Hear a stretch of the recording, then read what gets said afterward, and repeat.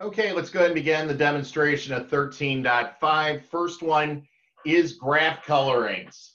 Graph colorings allow us to segment based on a level of precedence inside of a graph, what's done first, what's a contingent on it, etc., relative to assigning color representation of it. First thing we're going to notice is each respective vertice cannot have the same color on it, or its respective edge cannot have the same color attached to it. You'll notice on the first one, f of A, f of D, each of those are going to be mapped to red. So the line that I'm hovering over, AD, that one would have been red, that one would have been red. That cannot occur. If this would have been blue down here or some other color, that would have been fine. But the edge AD cannot have the same color on it. That's why that's selected as no there. Next one here, A starts as red. So you have, let me get my pen going here. Okay, so A was assigned red. In this instance on the next one. And then B, C, and E, let's see, B, C, and E, those all were assigned blue.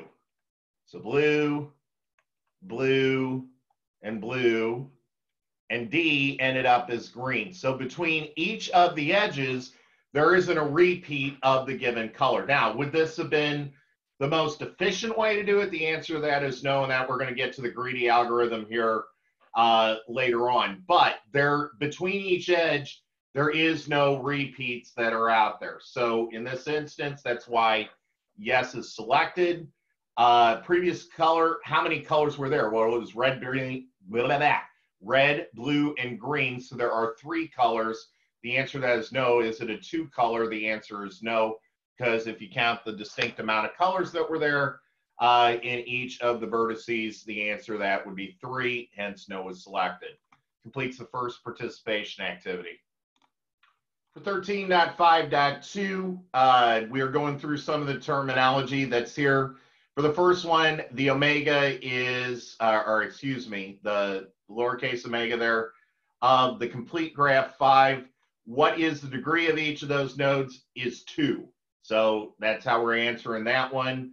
The degree of each of the nodes, you can't create a degree 3 subgraph in a C5. So it ends up to be 2 in that instance. In this particular case, it would require at least 3 colors. X of C5, this is the coloring scheme. So is there one that is less than or equal to 3? Yes, you would need at least 3 colors to assign to a C sub n, or C sub 5 rather. So that's why yes is there. Since it truly is 3, it can't be 2. So that's why no is answered on that one. What is X of C5? We just discussed back up here that it was 3. So the value is 3. And is 3 greater than 2, which is asking to compare between those two, that XC of 5 was 3, that one 2, that is yes in this case, because the coloring scheme has to be greater than the degrees that were out there. So that's why that one's selected as yes. Completes that participation activity. Next participation activity, 13.5.4. implements the greedy algorithm and assigns the colors based upon what I have listed here on the screen and off to the right. So I'm going to scroll down here. I've got those same colors, red, blue, green, and yellow as the level of precedence here. So when you assign, where this one is the correct one, and then we'll see what's going on with the other two, showing that those are not correct. So you'll notice that the order that they've got this listed here, 1, 2, 3, 4, 5, 6, etc. on this. But if you start out with number 1, you're going to assign to red. Now remember that between each edge, you cannot have a repeat of a color, but you want to potentially reuse the color if you can. So number 2, notice red and blue's been used.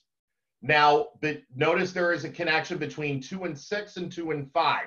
So you can't reuse red, you can't reuse blue. What's the next level is number 3, which each of those end up as green. Once I've completed that particular piece, there's no way by way of the edges there to get back. So I can reset by the greedy algorithm to reuse red again.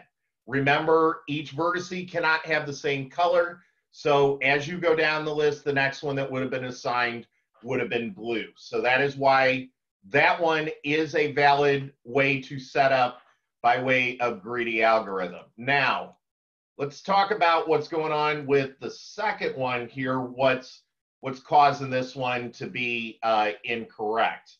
Now, red, we're fine. That one set up.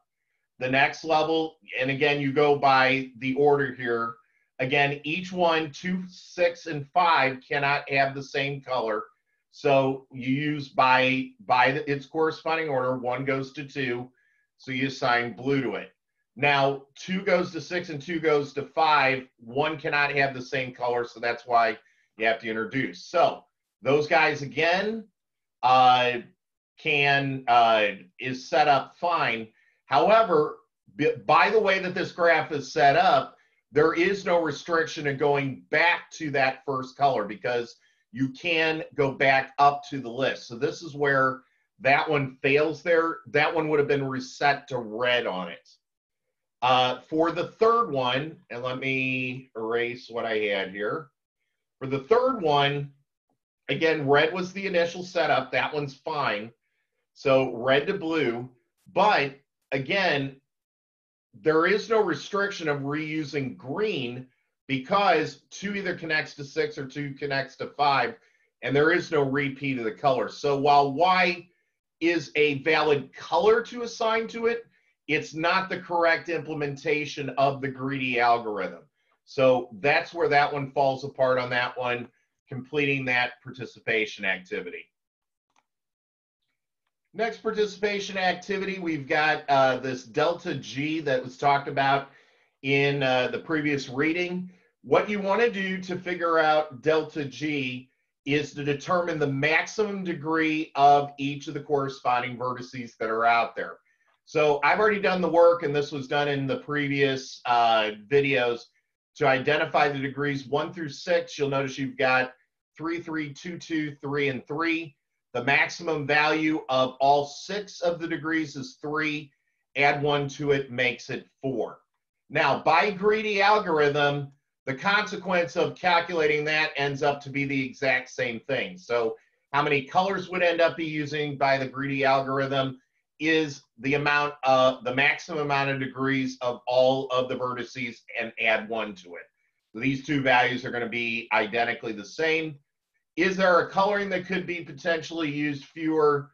The answer to that is yes. It would have depended on how the initial graph would have been set up. So in this case, this shows as an example, you could have used 3 colors, red, blue, and green, versus introducing a 4th one. But it depended on what you started out with as your corresponding values. So that's what's going on with that one. Completes the demonstration of 13.5. Thanks.